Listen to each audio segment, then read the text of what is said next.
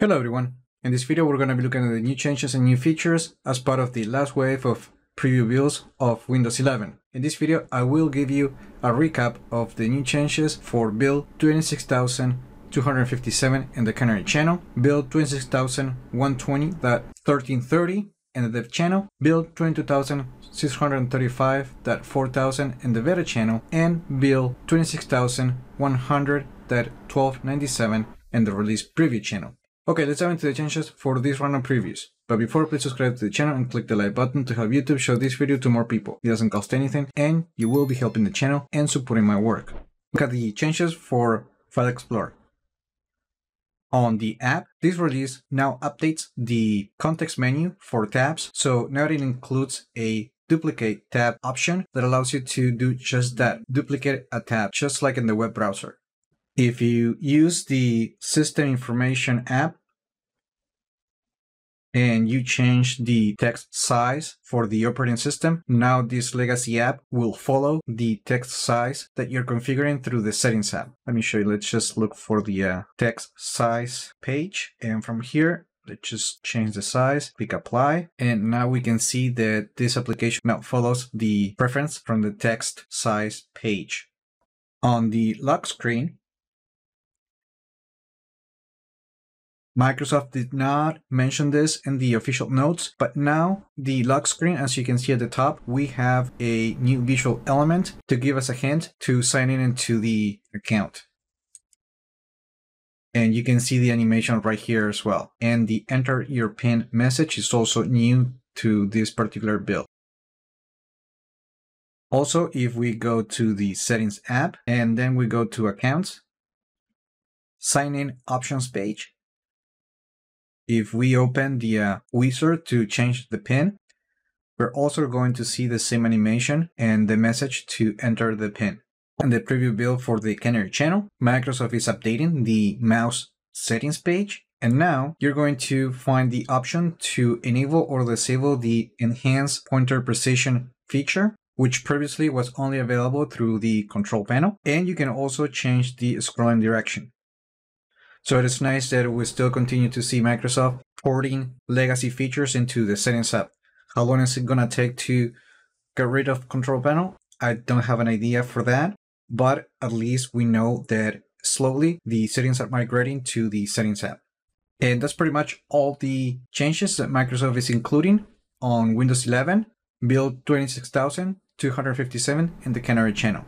As part of the Windows 11 build 26120.1330 in the dev channel, we're going to find some of the same changes that we're seeing on the Canary channel, including, for example, the duplicate option for File Explorer. We can see that right here. And one option that is new to this particular build, it's happening on the power and battery settings page, and that is that now the power mode setting allows you to set the actual mode when the computer is plugged in and when the computer is using battery. Unfortunately, Microsoft is still testing this particular feature, and on my device I don't have it, so that's why I have to show you on a screenshot, as you can see it right here. This particular build, the System Information app also follows the text size when changing the preference from the Settings app, same as the preview in the Canary channel. Let's move on to the Windows 11 build 22635.4000 in the beta channel. In this particular preview, we're not going to see a lot of changes. However, Microsoft is updating the taskbar, so now for apps pinned to the desktop, they're not running. When you hover over them, you now are going to see the jump list to quickly access the different options.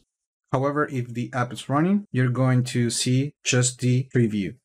On this particular preview, Microsoft is also updating the widgets dashboard. However, you're not going to see a lot of visual changes. Instead, the company is improving the security and the APIs for creating custom feeds. However, this is only available right now for users who are part of the European Union. I got a little bit confused because this week we have two builds for the beta channel. And on July 23rd, Microsoft actually released the Windows 11 build 22,635.3936, and that particular preview does include some visual changes. For example, on File Explorer, which for some reason the tabs for my particular installation are gone now. I'm pretty sure that in the next update I'm going to get them back, but right now I don't have any tab system, as you can see right here. If we go to just to like any file, and then we use the Open With option, we're going to notice that we have a new dialog box that actually hides all the options to choose a app. And now we have to actually click the More Apps menu to actually see a drop-down with the available apps. Also, this option to browse apps in Microsoft Store, it's new to this update.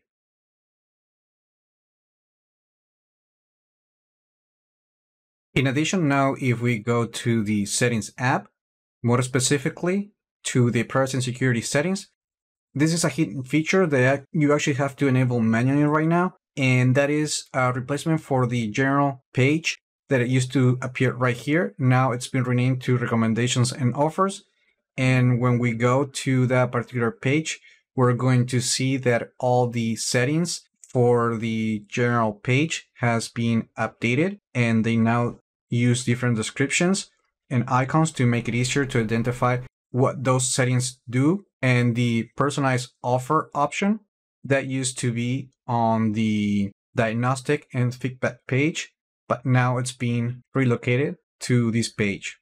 And finally, we have the Windows 11 build 26100.1297 that is available through the release preview channel. And this particular build includes a few improvements. However, those improvements are not new because we had seen them on other channels already. They're just now integrated into version 24H2, which is scheduled to arrive sometime in September or October. And some of these changes and some of the new changes include when you go to File Explorer, if you go to a specific location, you can now grab a file and drag it to move it to a different location by dropping it on the breadcrumb or the address bar path. If you use the backup settings, when you turn on the Remember My Preferences setting and you have personalization and other Windows settings, the system is also going to create a backup of your sound settings.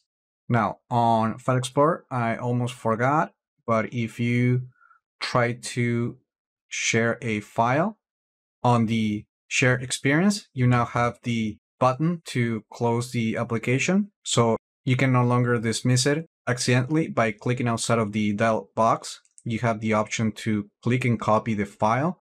You're also going to see an option to email a specific file to yourself.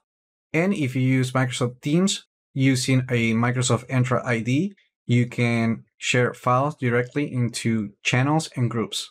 Also not new specifically to the release preview channel, but if you go to Accounts and then we go to Link Devices, this is a new page for this particular build, and this will show you all the computers and consoles that are linked with your Microsoft account.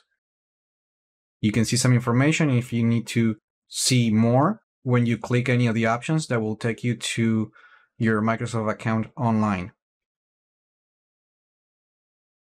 Furthermore, if we go to the About page and we click the Rename button, we're going to see that we have an updated UI for the Rename Your PC dialog box. And we also have the same design style for time and language. So if you don't have the Set the Time Automatically option turned on, and then if you go to the Change option, we can also see that this dialog box has been updated to match the design for Windows 11. In the release preview channel, as we have seen on other channels, the profile menu has been updated with a new design. And actually now this is called the Account Manager. And the new design offers a preview of your Microsoft 365 benefits and it alerts you of any missing information or any other actions that you might have to take to improve the security of your account or files. In addition, you can see a glance of your cloud storage, as you can see at the bottom right here. As a result of these changes, so if you have to sign out or switch users, you have to click this button. And if you want to lock the device, you need to go to the power menu. And from here, you're going to see that option to lock the account. Also, according to the changes, you can now drag and pin an app to the taskbar, but Microsoft is rolling some of these features gradually, so I don't have it on my installation. But if you haven't seen that in action, so I'm going to switch to the current release of Windows 11. And if we drag an app to the taskbar, we can see that now you can pin it to the taskbar. Those are the most significant changes that Microsoft made available on the last wave of preview builds for Windows 11 and virtually all the Windows Insider channels. Remember to like the video, leave your comments, subscribe to the channel if you haven't done that yet, and I just hope this video was informative for you, and I would like to thank you for viewing.